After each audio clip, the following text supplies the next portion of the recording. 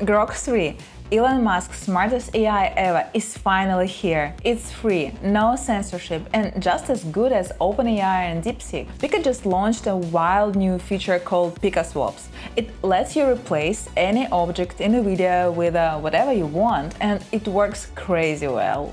Microsoft built the world's first quantum chip using topological conductors. Until now, we only had 3 states of matter: solid, liquid, and gas. Today, that changed. After 20 years of research, they discovered a new state of matter. If this works, computers will solve problems in seconds instead of thousands of years. Google is not falling behind. Their new AI tool, Google AI Co-Scientist, has already made scientific discoveries. It's only available to researchers for now. Works like Deep Researcher, but instead of a couple of hours, results take a few days. Hopefully, quantum computers will fix that. Ex-OpenAI CTO Mira Murati is starting a new company called Thinking Machines. She's bringing together top former OpenAI engineers, and their mission: make AI work for you.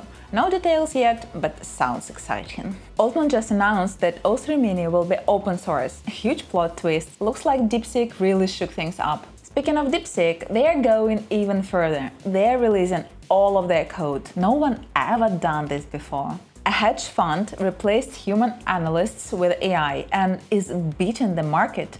Their AI is not only more effective, but also twice as cheap as junior analysts. A Polish startup, Clone, built the most human-like robot ever.